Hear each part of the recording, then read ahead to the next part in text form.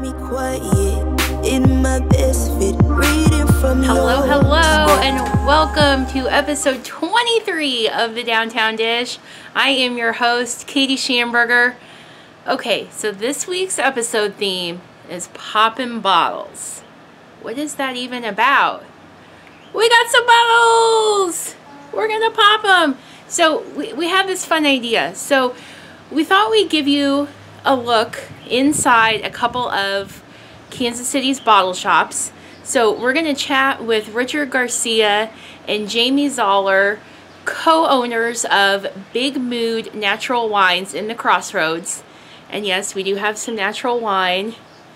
We're going to tell you all about what is natural wine. Isn't all wine natural wine? It's not. They've got tons to share. They've got some events going on that you need to know about. Super cool. Then we're going to take a peek inside KC Soda Company in the city market.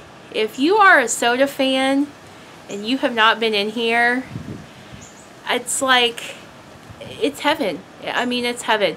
They've got everything organized by flavor. They've got hard to find stuff like cheer wine, which is typically only available in North Carolina, and they struck a deal so we can have the cherry deliciousness here in KC. Then we thought, with the bottle theme and talking about different beverages, there's some good stuff happening around downtown right now, some openings. So we thought we'd just make it a whole celebratory episode. So we're going to give you the scoop on a couple of new businesses that have opened, also put a couple things on your radar. So thank you so much for being here. We are so excited. Big thanks this week to our partners at Downtown Council, KC Streetcar, Kansas City Downtown Neighborhood Association, and Linchpin Ideas. So here we go. We're going to dive in. Grab your beverage of choice. I cannot wait to taste this. I love cherry soda. Or, you know, grab some wine. It's Thursday afternoon. It's happy hour. And let's dive into this week's episode. So, newsflash, the seasons are changing. Things are changing. So, get out your calendar. Next Wednesday, October 21st, is going to be the final performance of the Garment District Grooves concert series. I know, but they are going to go out with a bang there at Garment District Park, 8th and Broadway, 11:30 to 1. Bring a chair, bring a blanket, bring your lunch, or they are going to have not one, but 2 food trucks on hand next week, including the wildly popular and recently opened Cafe, which is a Vietnamese mobile coffee shop that was funded in part on Kickstarter. So I can't wait to try it. I've heard nothing but great things. And also Newt's Unique Kitchen is going to be there. So you can always buy your lunch, get a coffee beverage, kick back and relax. 11:30 to 1 next Wednesday, the 21st, for the final Garment District Grooves concert of the season. Okay, so we're popping bottles this episode. We're talking about bottled beverages, and then we're going to drink those bottled beverages to celebrate that there are businesses opening right now. I just want to give them a hug and say thank you, but a couple of businesses to be sure to put on your radar. First is Hotel Kansas City is open. So exciting. It's gorgeous. I got a tour of it when it was still under construction, and they have done such a remarkable job of preserving the history of that building, the original location of the Kansas City Club, but you know, got some modern touches, obviously furnishings and things like that. So here's the deal. You can stop in anytime. They've got a gorgeous bar right in the lobby, so grab a cocktail. They've got a remarkable wine list. They also have a little coffee shop there right in the lobby too, with pastries and other baked goods made there on site. So of course you can stay. I would go to their website and check out your options, and then save the date. Next week, October 23rd, is going to be the official opening of Hotel Kansas City's in-house restaurant, The Town Company. This is brought to us by the absolute magician, Chef Patrick Ryan from Port Fonda has hopped over here to introduce a new concept. There's a great bar. There's going to be this whole like hearth area where they're going to be baking things and kind of roasting things there over an open flame, but food, but also like garnishes for cocktails. So it's really cozy and delightful. So definitely, when you can, check out Hotel Kansas City. You'll probably see me there at the bar. So cheers.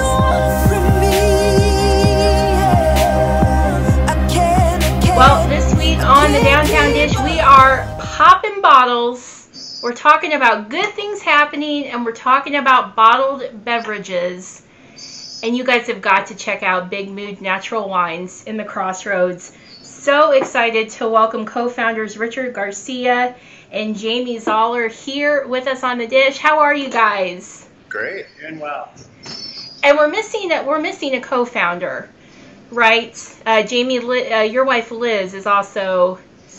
Right, she couldn't be here today. She's stuck at her daily grind. So glad to have you guys on. I feel like, take us a little bit in the background, because I feel like Big Mood Natural Wines has not been open all that long. Not long at all. It's been just over 2 months. Okay. And yeah, we're very much a brand new space. So tell us, break us down, because I've had some friends ask me this. They say, what are natural wines? Because I thought all wines are natural. So give us the scoop.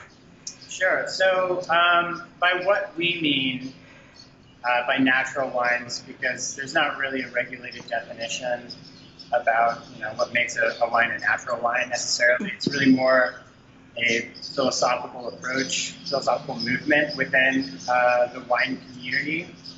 Okay. And I think first and foremost it comes down to the farming practices. That the grapes that are used to make the wines are farmed organically or biodynamically, which is a form of organic uses a more holistic approach, farming approach, incorporating farm animals, and really they're farming for soil health.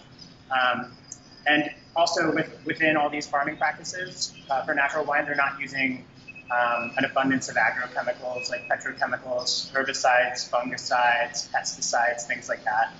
Okay. In the vineyard. And then step 2 would be in the winery. When they're making the wines, they're not correcting for flaws or mistakes in the wines. So conventionally made wines can use quite a number of additives in order to correct for sweetness, acidity, texture, color. Things like that. Color, yeah, color is a big one for sure. And then furthermore, conventionally made wines don't have to. There's no regulation guiding them to display any of that stuff that they're putting in the wine on the Right. Okay. So there's really a lot of transparency in the conventional wine world, and yeah, I think we're really more about wines that are that are a little bit more transparent, I think, in their practices. Yeah, and a little more hands off. Maybe I feel like it's just kind of giving the wine more room to be. And so I personally am a huge fan of natural wines. I feel like if I could use one word to describe them, and I always am so uncomfortable talking to people who know a lot about wine, but to me they're funky. They could be a little cloudy, or the flavor, as you were saying, maybe you get a little bit of a tartness or a little more acidity because there is not any added, any kind of sugar additive or sweetener. Sure. So I love them. Yeah, a so lot good. of times these wines are picked for their acidity. So they're picked earlier than later. So they're not going to have super high alcohol content either. And they display just more of like attention in them, and they just seem more alive. And a lot of them are still very much so alive in the bottle. So let's say somebody's stopping in, they haven't had natural wines. I know you guys are there, of course, with recommendations. Jamie, I know I stopped in a few weeks ago. You sent me away with a couple of amazing bottles. Any just kind of tips for shoppers on, is it best, like, let's say you do like white wines, as I do, would you start kind of in the natural white wine section, or what else do you say to kind of guide people through that process? Usually it's the same process really that we use when we were somms on the floor of restaurants. You kind of ask a couple of questions to our guests, to our customers, and kind of find out what their comfort zone is, what they're used to drinking, and then maybe what they're also curious about. And then also you kind of want to find out like things that they have aversions to. A lot of times it's, I don't want to drink a sweet wine, which is pretty easy for us, Right. It's a really easy guiding light for us. But yeah, it's really about you and your experience and what you want to get out of the bottle, or where your comfort level is. Like, you want to explore orange wines, or if you only drink Chardonnay, we can make a pretty easy pivot to a couple other great varietals that are in that realm that'll kind of do the same trick for you. Well, and I love it too that you both have that sommelier experience, because I know, Jamie, I think we talked a little bit about this, but I was stopping in specifically for one instance where I wanted a food pairing. I picked up a bottle of Lambrusco, which is one of my very favorites, and served it at home with pizza that I grilled. It was so good. So, but you guys have just the depth of experience too. So with so much carry out dining happening right now, lots of cooking at home, people can come in and kind of either have a specific meal in mind maybe, or kind of planning for something, and then could maybe have you help them navigate their wine selections too. Totally, yeah. Awesome. So tell us, I know that you mentioned some fun events happening in October. So what do you have on the radar? Well, we have public tastings every Thursday this month. They're from 5 to 7. And, Writing that down. We're, 5 to 7. We've got a pretty good system. We open the doors, and it's definitely spread out. We do ask that you wear a mask when you arrive. But we've got fans going, we've got doors open. Everything feels pretty safe. And that's 5 to 7. We'll have somebody pouring wines. The last Thursday of the month, we'll actually be doing agave spirits. So mark your calendar. Awesome. Before I let you go, we have a question. We ask everybody, putting you both in the hot seat, but hopefully you have a little fun with it. Real quick, any shout outs to other downtown businesses, restaurants, bars, where you both like to spend some of your time, and maybe even not necessarily, but in the past or coming up? Oh yes. You can find us at Campground on Thursday, Friday, and Saturday nights after we close our shop. Usually, we're down there to say hello to our buddy Chris. I haven't been there, and I'm like dying. You should go. They keep it super safe. It's nice. It's all outdoors. All outside. Yeah, they don't really let anyone inside, which is great. Super spaced out. They have like campfires going right now. It's super fun. Oh, perfect. Yeah. Jamie, any other shout outs? If we're not at the campground, Grunauer is right across the street. That's been a favorite of both of ours for years. For sure. And Ravenous kind of got us through a lot of long planning days before our shop opened up. And they're over in Parlor now. So I did finally have that burger. It was everything I dreamed it would be. Delicious. Yeah. I mean, we could keep shouting people out because we do love all of our neighbors. Cannon Wine Bar, of course, Berry Tunnel. Always, he's a gem. Love that. Love Yeah. Barry. Everybody's going to check out Big Mood Natural Wines at 2020 Got it. Baltimore. Yes, Nailed it. got it. But thank you both so much for coming on The Dish. If you have any news or anything to share going forward, please come back anytime. You've always got a seat at our table, and I would love to see Thanks, you. Katie. Thank you. Speaking of celebrating grand openings, have you heard of Sauced? This is a new sandwich counter. They just opened last week, and I have heard raves, just raves. So it's a lunch counter, so not a lot of seating options, but you can take your food with you, and it's right there at the Corrigan Station building at 1881B Main Street. 1881B Main Street. Again, it's called Sauced. So incredible sandwiches. The burgers look really good, and you know how I feel about a burger. You can go there. They do have online ordering through Toast on their website, so we're going to drop that link here. They're open. They've got their hours of operation that they're open throughout the week. They go until sellout, so I'd say if you want to try them here in the next few days, definitely maybe try to go down a little earlier in the lunch hour as opposed to later, but definitely check out Sauced. So glad you guys are here in downtown Kansas City, and you'll be seeing me very soon. Okay, so we're talking all things bottled this week, and that includes soda. I was saying it earlier in the episode, but if you have not been to KC Soda Company in the city market, you've got to get there. And even if you have been, go back, because can you even imagine all the flavors? I don't know how long it would take if you tried to sample everything that they had, but there's also some things I don't know about, like ranch flavored soda, butter flavored soda.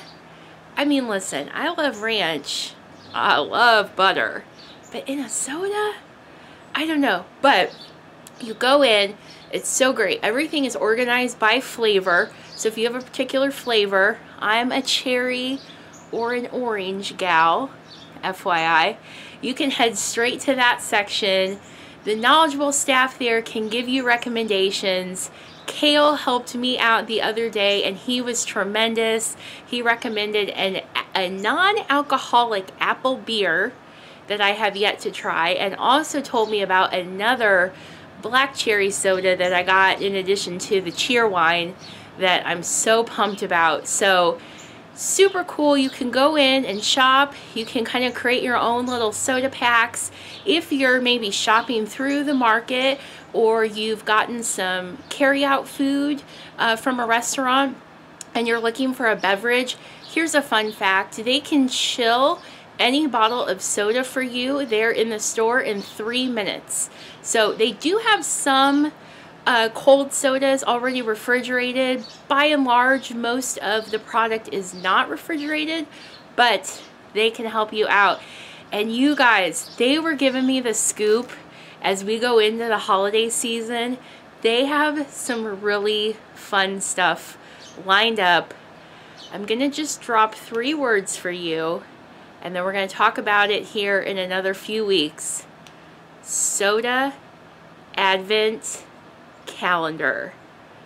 Right? A different soda every day. Oh my gosh. So go see them. They've got lots of stuff. They've got also good mixers for drinks. They've got some wonderful different flavors. I noticed a lavender soda. So if you kind of want to play mixologist. Also, if you or someone you know is a root beer fan, there's like multiple shelves dedicated just to root beer. So definitely go in, check it out, tell them the Downtown Dish sent you, and then tweet us, Instagram us at Downtown Dish KC.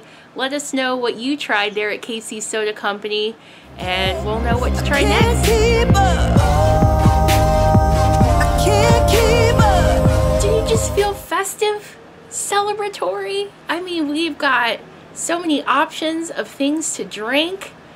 I gotta decide which bottle I'm gonna pop. I really want this cheer wine soda. Oh my gosh. I'm a big Dr. Pepper fan too. So apparently kind of similar. But also picked up this South African natural wine from Big Mood Natural Wines. So really excited to dive in and try that. Hope that you all will get down to both Big Mood and KC Soda Company here very soon. Again, big congrats to Hotel Kansas City and Sauced on your recent grand openings. The Town Company, the restaurant inside Hotel Kansas City, opening next week on October 23rd. And we're hearing some more openings coming our way throughout November. So we're going to keep tabs on that. Stay tuned to upcoming episodes of The Downtown Dish. And of course, check in on our Twitter and Instagram at Downtown Dish KC. Hope you have a great weekend. Pop your favorite bottles. And we'll see you back here next week for our 6th month episode. Woo! See you then.